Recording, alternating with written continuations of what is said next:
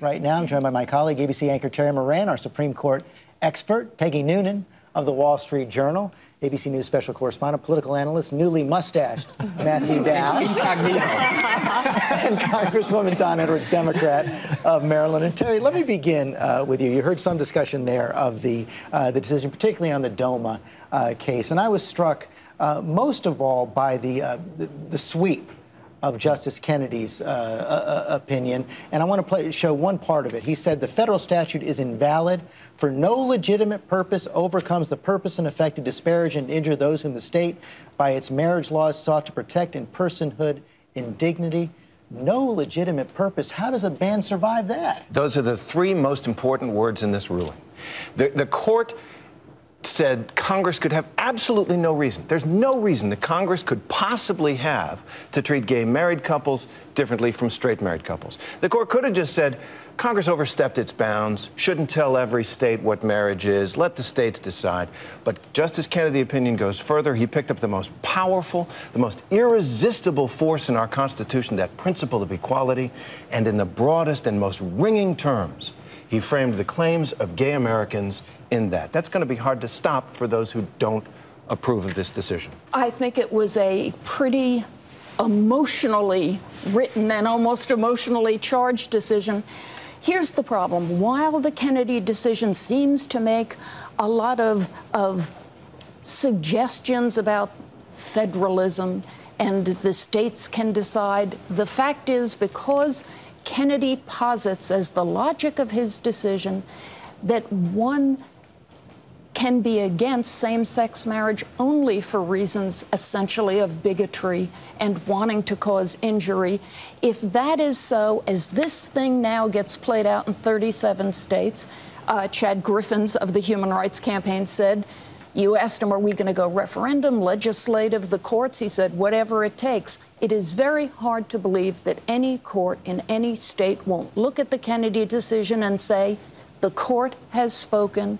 To be against same-sex marriage for traditional marriage is unkind by definition and not constitutionally supported. To me, there are many people among conservatives who think, you know what, this seemed okay in some respects, but in fact, we're back to Roe versus Wade. It is the nationalization of this decision. That's what seemed to set off Justice Scalia. I want to bring this to you, Congresswoman Edwards, because he said basically the court would do whatever it could get away with. And I have to say, I personally look at Justice Kennedy's opinion, sort of agree with the sentiment behind it, agree with the morality behind it. If I were to vote on DOMA, I would vote against it as well. But it seemed that Justice Scalia's logic was kind of unassailable. He said, Edith Windsor brought this case. The government said, we're not going to fight it. What are we doing here?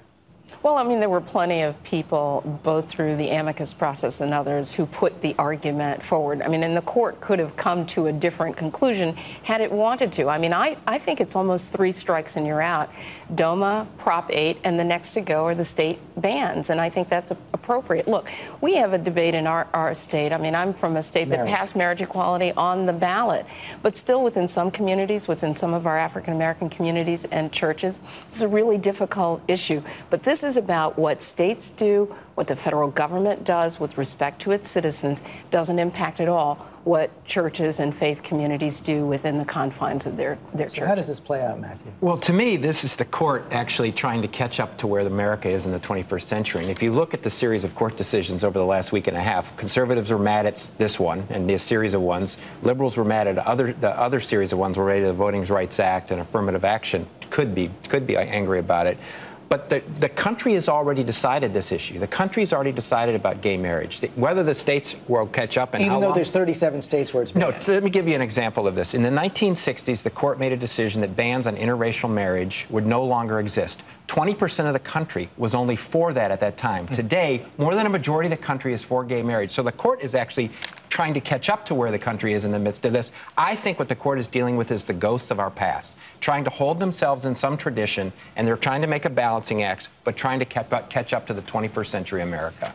But they are letting the country's conversation continue. They didn't nationalize all of gay marriage. And the reason that it didn't happen, Justice Kennedy clearly wanted to take the Prop 8 case, and he would have had to done dissent. Exactly, he would have had to done a dizzying about face to run away from the language that he used in the DOMA case. It was only the judicial restraint of three liberals, Ginsburg, Kagan, and Breyer, who said, no, let's not decide this. Let's let the conversation continue. How does but the it's on a conversation fast track. It is on a fast. I wonder how the conversation is going to continue from here. And let me bring this to you, Peggy, because I'm kind of torn here. You know, you can see the heat behind it with Brian Brown and Chad Griffin. On the other hand, you also get the sense that a whole lot of people would just as soon have this conversation go away, not be part of politics. That's true, but I feel like the process now in 37 states, that's a whole lot of states, will in effect be a little shorter, more truncated, more strangled than it otherwise would have been on issues like this.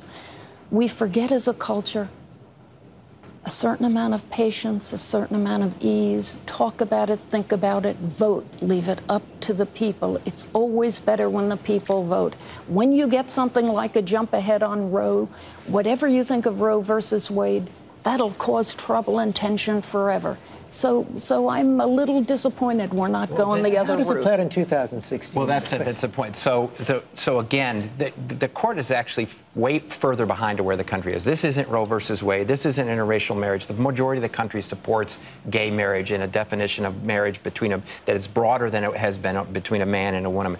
I think this makes 2016 unbelievably important because there's a number of justices, as Terry knows, that are at that age that they're going to probably retire or something awful could happen. That whoever's elected president in 2016 is probably going to have at least 2, if not 3 court justices. And as we saw in these decisions, these 5-4 decisions on a series of things, 1 change or 2 changes in that, to me, 2016 becomes extremely important. No question about it. But if a ban comes to this court, the ban, I think, goes down. Goes down. Goes down. Let's move to race and the big questions this week about affirmative action and the Voting Rights Act. It seems like affirmative action lives to fight another day, maybe hanging on by a thread. The Voting Rights Act apparently gutted by the Supreme Court. It was gutted, in my opinion. I mean, I think that what the court did was basically said that there's no way to enforce the strong provisions in Section 5 that applies to these pre-clearance states.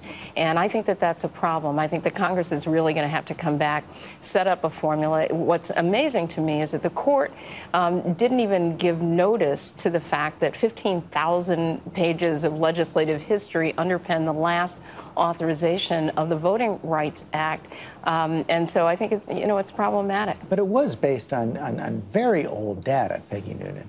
It was based on a law from 64 or 65. I think the court's decision suggests that it is not fair it is not unfair to roughly every half century. Look at the realities around you, compare them to the realities when the law was made, see where you are. If there seems to be justification and argument for lifting a part of the act, then they can legitimately do it. It seems to me, however, the Voting Rights Act is actually voting rights legislation always, and it's not the Supreme Court's job, it is the Congress's job to work this out. Did its job in 2006. The Congress did its job by, 2 years of legislative hearings, 21 legislative hearings on the Voting Rights Act reauthorization, 15,000 pages of documents, testimony from experts. And just because a law has been in place for a long time doesn't mean it's not a good one. Understood, but I think you can fairly argue that some progress has been made since the 1960s. It is, but I mean, you look at these last elections, and we've seen time after time where state after state, jurisdiction after jurisdiction tries to put in place barriers. Are they the overt barriers that were in place in 1964? Not necessarily, but they are still barriers to voting for African Americans and minorities. Trapped. We're still trapped in a time that in the states that didn't exist. Virginia is a perfect example. Virginia was one of those states, 9 states that was selected out for special scrutiny. Virginia today is not Virginia what it was in 1965. And Virginia was carried by the president twice, an African-American candidate. To me, the restrictions on voting rights are much different today than they were then. And I think Congress and the president should deal with it. This is not a 13-state, a 15-state problem. This is a 51-state problem. Kerry, you get the last word. Hard to see it happening in this Congress. It is. The Voting Rights Act is probably the most successful law ever passed in this country. There was an American democracy before. Big statement there.